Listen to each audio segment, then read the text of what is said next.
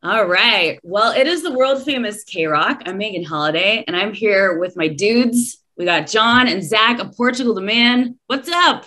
Hey, good to see you.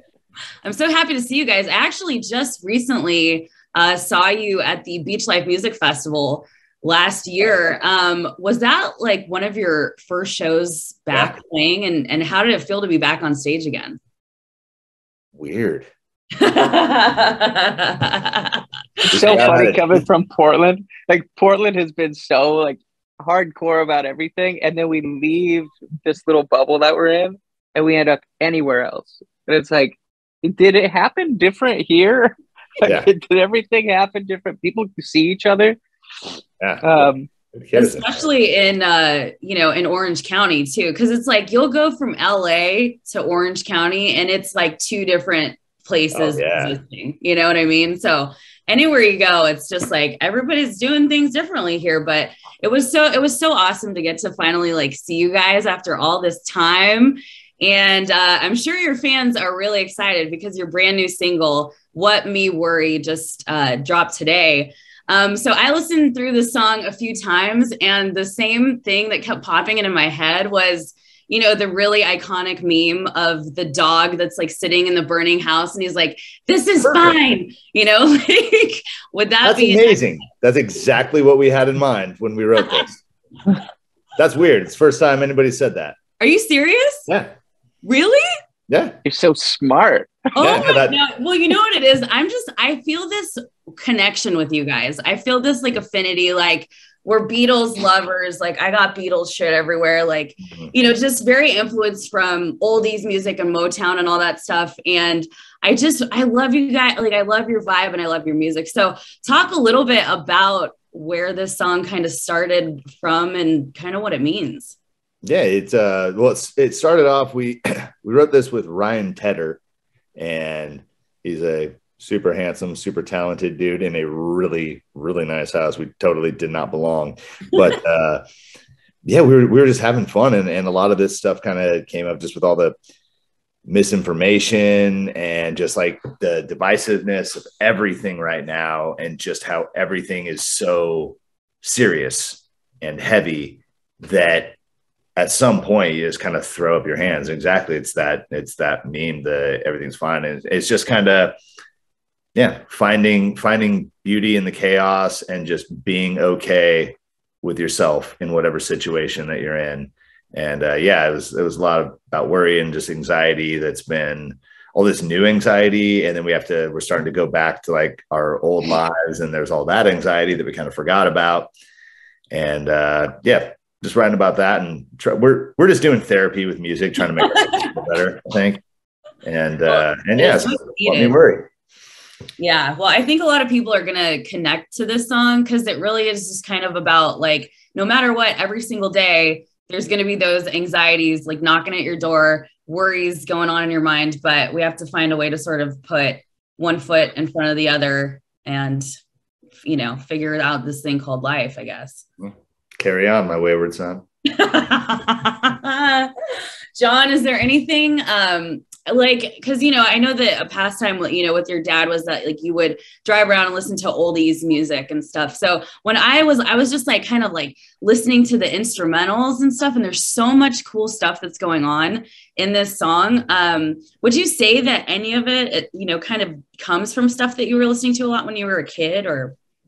Oh, it's totally that. I mean, everything that we do anymore, it's calling back to that. Like the reason I play music is it's Dick Dale. There's like surf guitar in it, and it's Agent Orange, and it's all the punk that we grew up on. It was just so much fun hanging with somebody like Tedder, who is like we come from the same background. Like he's an alternative kid. Like he's like a punk kid. And we were talking about how like music used to be so subversive. And I mean, that is Mad Magazine to the T. Like that's what this is about. Is music used to be, I want to hold your hand, the Beatles kind of nudging at things that were going on out there, but in a really fun way. I mean, I just wanted to go out and have fun again. That's the thing that I miss more than anything, is like live instruments. I was kind of listening to radio a little bit, like kind of like not just alternative music, but kind of across the board. And it's also sample heavy. Mm-hmm. You know, like I wanted to hear like a live drummer, like a ripping drum track on our first single, you know, and man, it's a shredding track for It sure. really is. Like even in the very beginning, it kind of like reminds me of Metallica a little bit for some reason. Okay. Those notes, it's the John Carpenter like Halloween type notes. It's horror movie, like horror movie notes. Absolutely. It is all of those things. And I was like, oh my God, there's so many influences and styles that are just in this one track. So I'm super curious about just the entire album. So you guys worked with Jeff Basker on this album. So he's done like Kanye, Harry Styles, who I love so much, Beyonce. I mean, you know, all these legendary people. So what was it like working with him, and what can we kind of expect from this new album coming out? It was humbling. That dude is a genius. Like really when good. you hang with somebody like that, like not only musical genius, but like a true intellectual. You don't understand half the things he's talking about, but smiling. Yeah, he is just so like his approach to music. And I mean, just seeing what he did with Kanye. I mean, Kanye, who's already so experimental and so forward thinking. And I mean, brilliant with curating. Like you see why he grabbed Jeff. Like Jeff is like his approach to chords, and it's not really the most intuitive thing for anybody but Jeff Basker. And you hear it across the board. And like he is responsible for pushing Kanye into outer space. Like he is the guy that facilitated that and made all of that happen. He introduced Kanye to Kanye. Someone had to do who you should be. So, you know, like obviously, and I feel like a lot of people probably ask you this. I mean, you know, Feel It Still just being such a massive song, you know, that just kind of blew everything into outer space for you guys. But when you go in to write this album, I mean, the thing is so much has happened from that time to now.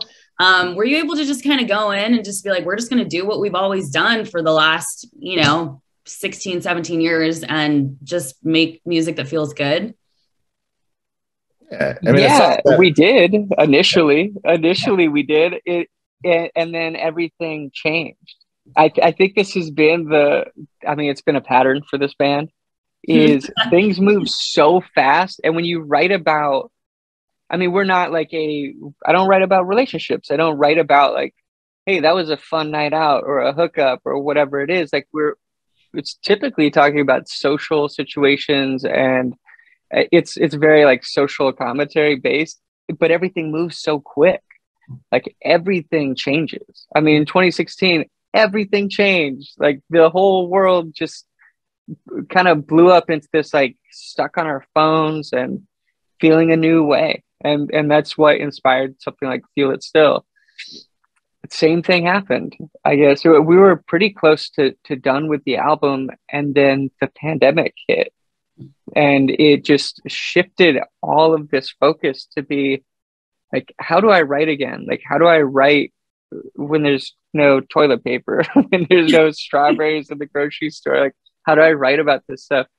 And I think we found our center on all of this. It just made me really want to get back to our roots as a band and like what inspired me to make music. So when we talk about like oldies and like the Dick Dale influence on What Me Worry and Mad Magazine, these are all the reasons that we play music. I mean, we put out a song with Weird Al during the pandemic. Mm-hmm. I mean, if that says anything about where we stand in music.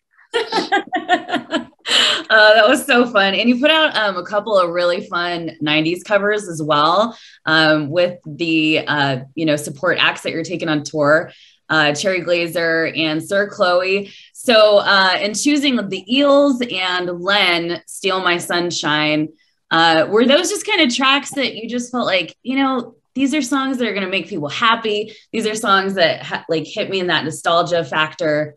How'd you go about choosing these? Oh, it's all nostalgia. Like it's and great, really great songwriting. Like I really love looking at things. I mean, you look at Smash Mouth, and Stephen Colbert at one point did something with a choir where the choir was singing Smash Mouth, and it's these just the songwriting in the 90s. It's peak songwriting. Like it's the most competitive era for songwriting, production, just everybody had a song. It didn't matter if you had just one on an album. Like everybody has one song, like, and they are killers. Yeah. And put up next to anything today, it's really difficult to compete. You can't really compete with that songwriting. It was just fun to like go after, like, man, Eels, like what a great band, and always consistent and always amazing. And they have this, I mean, that song is just, it's massive for me. It was really fun as well to work with these younger artists that for us, like we look at them and they have like a real 90s vibe. And they, you know, there's always, we talk about like the, you know, generally for any generation, the golden age of everything was roughly 30 years ago.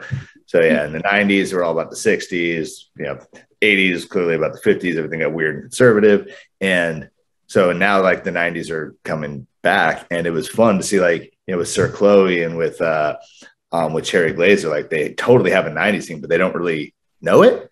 Mm-hmm. And so it was really fun kind of getting to show them some of these things, and it's funny, they're influenced by it and they don't even totally know, and they just kill it. It's awesome.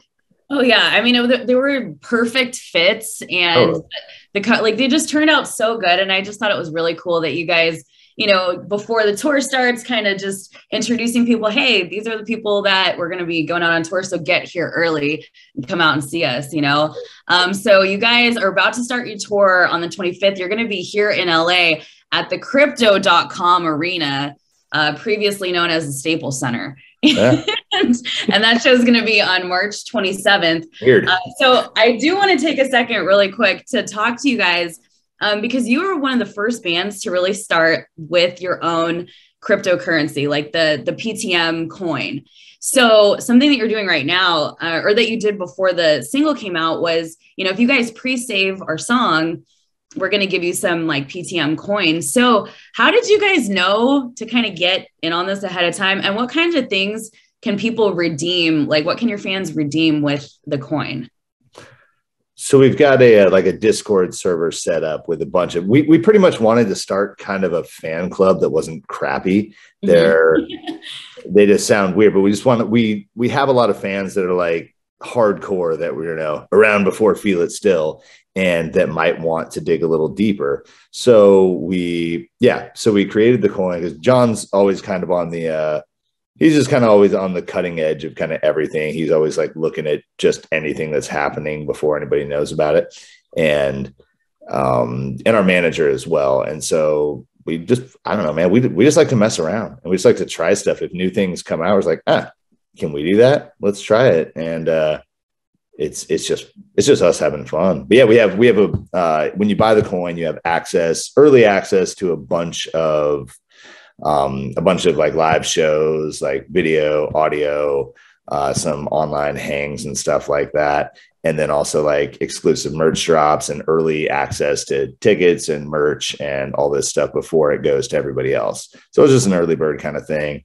And yeah, we just thought we'd try this. We'd never really heard of anything before, and good or bad, whether it's a good decision or a bad decision, we really like doing things first. Well, I think it's so cool. I just think, you know, like as a fan, just having, you know, kind of special access to things, and so many bands have followed suit, you know, from like Avenged Sevenfold, Kings of Leon. And I think this is something that we're just going to be seeing a lot more of. And I really commend you guys for you always just kind of forged your own way and done things, you know, the ways that you wanted to. And I think we're not scared to fail. Yeah. That's such a good thing in this life though, you know? Yeah. Can you tell me any other things about the album? Just like, are there any collaborations that go on this album? There's some really exciting collaborations. I mean, we spent a lot of time with, right before the pandemic, hanging with Paul Williams, who is just such a beautiful human being. I mean, wrote Rainbow Connection and wrote so many amazing songs. And just hanging with somebody who just the way he speaks, he's so poetic. Everything he says to you is just, it's so deep. And just hanging with him it was just really inspiring me to write music, and write music that said something and that matters to us. And I hope it matters to other people. But I mean, we really were considerate in this lyrically and sonically, and again, making a record that is going to be fun to play live. Absolutely. Well, I can't wait to see you guys. You're going to be here on March 27th at crypto.com arena, along with Alt J. And yeah, just thank you guys so much for hanging out, and can't wait to actually see you in real life. That will be nice. Can't wait to hang. Absolutely. So John and Zach, Portugal The Man, thank you so much for hanging today. I'm Megan Holiday. It is the world famous KROQ. Thanks for watching, guys.